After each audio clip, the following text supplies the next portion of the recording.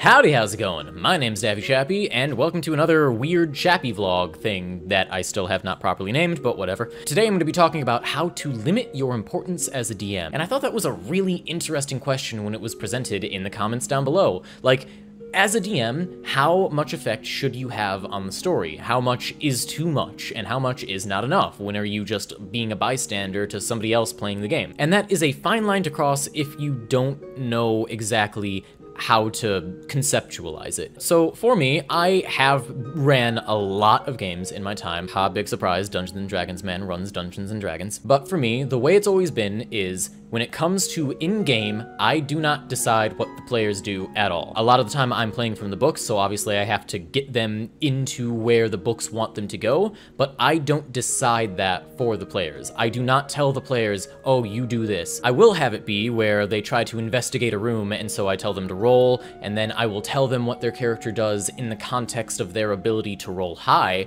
but it's never, oh, you wanted to investigate this book, but you, instead of investigating this book, you inexplicably decide to investigate the bookshelf itself, and then all of a sudden, oh, there's a secret door! Oh, look at how smart you are! Ah! You can never take control of a person's character. That is their person. It is a violation of the statutes of D&D to decide for a character what they do. You can give suggestions of what you would like them to do, maybe, but you can't force them. You can't strong-arm them into being your little story playthings. And I don't think that's what people really mean when they say, how do I limit my importance as a DM? Because I think a lot of people know, hey, you can't play the game for your players. But it is something that's worth mentioning just because it falls under the umbrella. As for talking, like having verbal weight within the game, as a DM, what I do is I will describe the area, I will play the NPCs. I am really the world, so whenever the players need to interact with the world, then I step in and I either explain what they're looking at, or I play the NPC for them. That's perfectly normal. It's a very reactionary thing that you have to do. I try not to, unless the plot is really meandering, I try not to just have an NPC show up at random and be all like, hello, yes, I am Mr. Plotman, and I am here to show you where the plot is. Because that's cheesy and dumb, and it sort of spoils the ability to roleplay.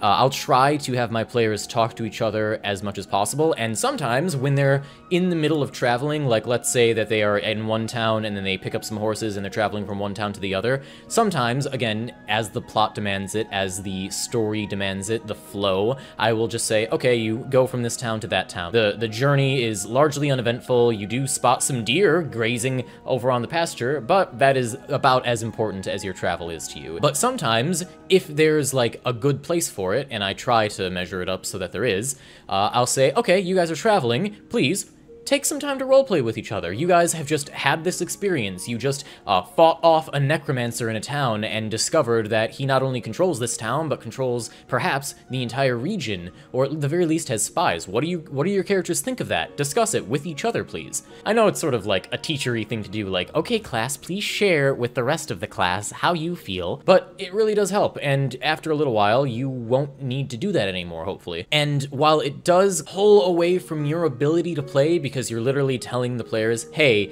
leave me out of this, it does make the game better. And if you're talking about limiting your importance as the DM, that is really what it comes down to.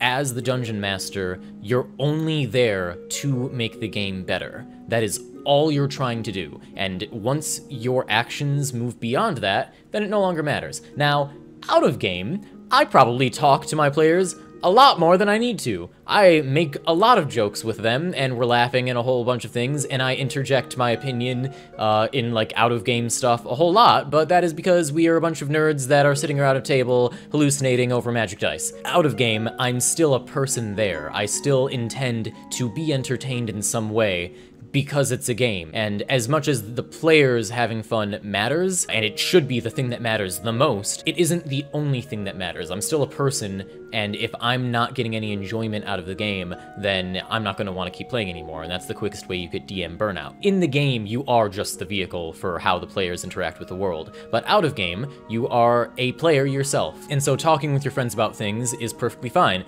and when it comes to that, really, the amount of verbal communication you should be having with your players boils down to how much conversation you should just be having with people in general. If you talk too much, maybe talk a little bit less. If you find yourself not talking that much, I mean, you do you, man. But if you constantly are just breaking the fourth wall to talk to your players while the game is going on, please, I beg of you, stop doing that. You are going to throw the entire game out of whack, unless your players are completely cool with it, because as I always say, talking to your players and discussing with them about what they would prefer for your game is how you will have good D&D games. Communication is key. So if they just want to chum around and laugh out of game forever about some random crap that you guys are talking about, then feel free, have fun. But it is always good to, if there are one or two people, even if there's only one person that is not playing D&D as much as they want to because everybody else is laughing out of game, then it's your responsibility as the DM to pull everybody in, bring them back into the game, because honestly,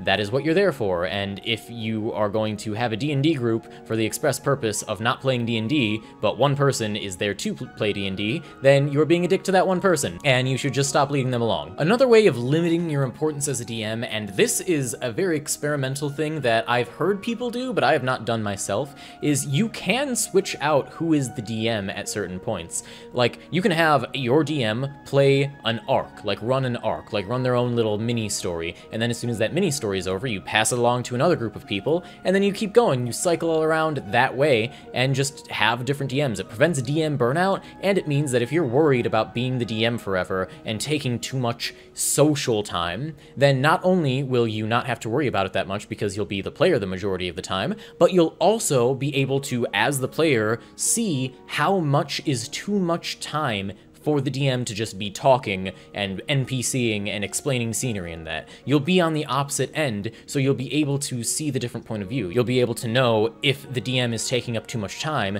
because you as the player will feel it. And so when you go to be the DM again, you will have that other point of view. That is another thing that I don't talk about enough. Having a different point of view is so very, very important. You want to limit your importance as a DM?